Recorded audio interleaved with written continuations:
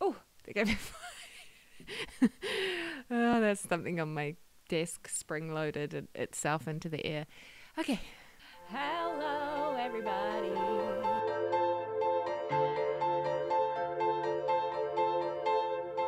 What is ear training? Well, it's kind of a funny thing. Most people seem to think it is about training our actual ears to do the work. Right, it's called ear training, so you would think. And most people are confused by this. They think, how are my ears going to figure out a song? They just hear things. How do they know what music is, right? And I understand that. But actually, it's not about our ears at all. In fact, you might be surprised to discover, although you might possibly, if you ever thought about it for long enough, you'd probably figure this out anyway. But what's happening with our ears is the same as what has always happened, right? When you train your ear, you're not going to hear with more specificity. You're not going to, suddenly your ears aren't going to be picking up things that weren't there before, right? Your ears aren't doing that. The awesome news is that how your ears work now is how they need to work. Your ears work absolutely perfectly. But in terms of like what you hear, that is what you are always going to hear. Right? Your ears are going to do what they've always done. Ear training is actually kind of a misnomer because we're not actually training our ears. What we're training is our brain. So when we say playing by ear, what we actually mean, and this could blow your mind, is playing by mind. Instead of playing by ear, we're playing by brain, okay? Because our ears are doing the same thing they've always done, right? What we are training is how our brain interprets the information that our ear is sending us. Our ear is sending us the same information all the time. It's just that we are so used to blocking out in our brains information that we do not think is important in the moment. We've still got these brains sometimes that I think, they look for the most important things so that we don't get too overwhelmed by everything that's happening around us in the world. Like when spring-loaded hydraulic things happen on a computer desk. If we listened intently to every single thing that was going on around us, life would just be too much, exhausting, right? Our brain has a way of sort of blocking out details that we don't need to hear. So by ear training, we're essentially telling our brain that these details are important and taking those details that our ear is always hearing, but that our mind is just really good at not paying attention to. And we're deciding to pay attention to those details. About solfege, you might be asking, because this, if you've already looked into ear training or you've done some ear training before, you may already know about solfege. Okay, so one of the parts of ear training is to decipher where notes are in relation to each other. And it's super important to playing by ear. And this is where most ear training programs will focus their training, their exercises, right? It is why the very famous and very wonderful technique of solfege is used.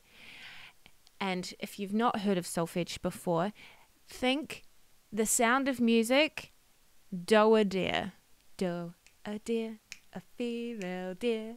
Ray, a drop of golden sun. So all those syllables, do, re, mi, fa, sol, la, ti, da, do. Why did I say da? That's our the most basic form of solfege. We can get more difficult than that, and have different syllables for sharps and flats and things like that as well. It gets very crazy. Essentially, what this helps us to do is train our ear to recognize melodic intervals. Oh, goodness. Okay, that's better. So the distances between all those notes in the octave, and then of course we can go over an octave as well to have even more than 12 different intervals. So from an interval from, the C all the way up to a D would be an interval of a ninth, and then we can have a 10th and so on. But mainly in solfege we're using those 7 notes or 8 notes, 7 or 8 notes in the scale, and then we can have sharps and flats and things like that as well.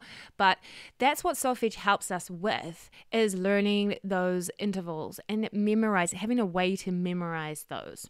So it's super helpful.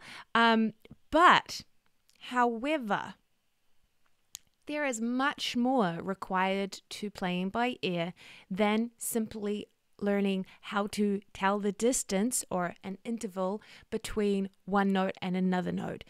That particular skill, though, is a 100% the first step, is 100% the foundation to learning by ear. What that helps us to do is find one note, and then through using our solfege and our ability to tell the distance between notes and intervals, finding the next note, and then finding the next note, and then finding the next note. So that allows us to begin playing by ear. But if we want to get better at the skill of playing by ear, training our ear to become better at deciphering what we hear and playing it on our instrument, we can't only do solfege, right? We need to go beyond just intervals, just melodic intervals. So, the takeaway here is essential. It's a foundation of ear training, is solfege, but it's not everything, okay? We need to expand our understanding of what ear training is, okay? How does ear training help me to play by ear?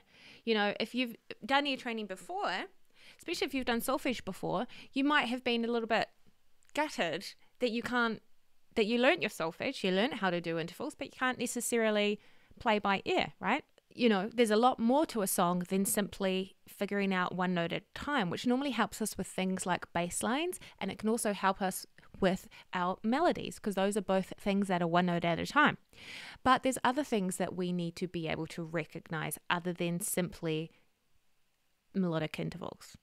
We need to be able to recognize pitches that are played together at the same time. We call those chords. We need to recognize rhythms so that we can play melodies and riffs faithfully to account without needing the notation. So we need to work on our ability to count through and steadily through a rhythmic pattern, without being swayed by the syncopation of the rhythm. We need to recognize patterns, because without it, we'd need to figure out hundreds of different notes in a song, right? If we imagine, you kind of do this automatically, but it's something that we can train, just like everything else, to get better. And the fourth thing is, so we've got recognizing chords, which is pitches played together. Also recognizing rhythms, we need to recognize patterns, and so working on our memory and recall.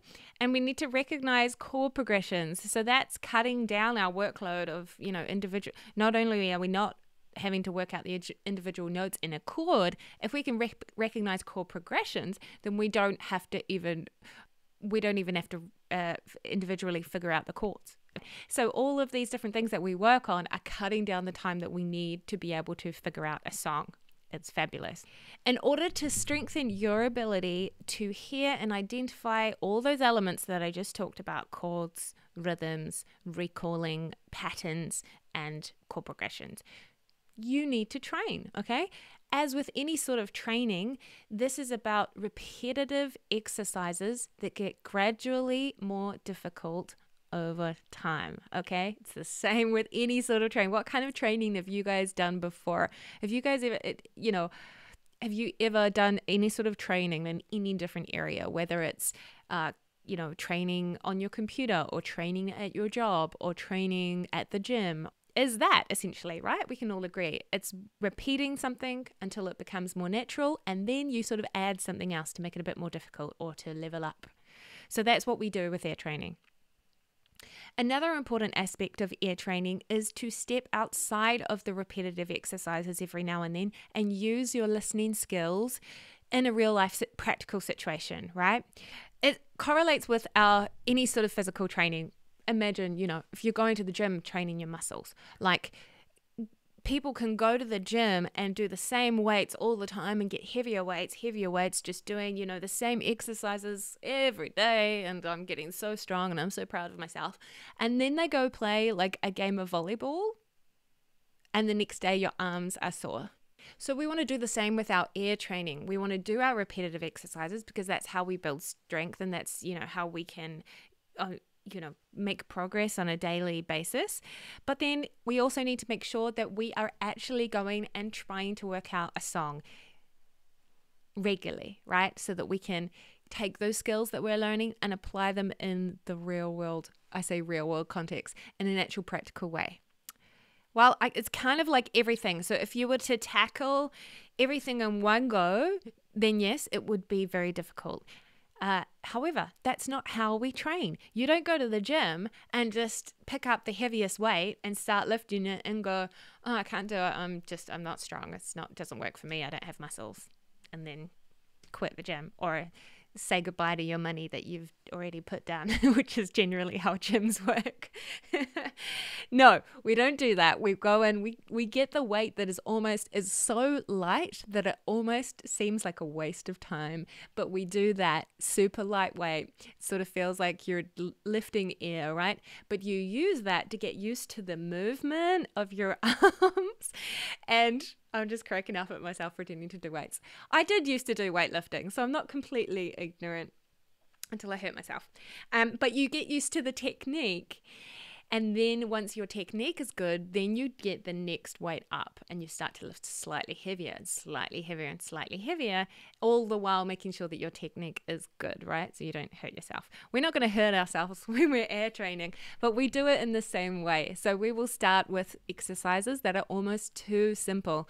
And then you getting used to the process and the way that, my courses will, guide you through, my new course will guide you through.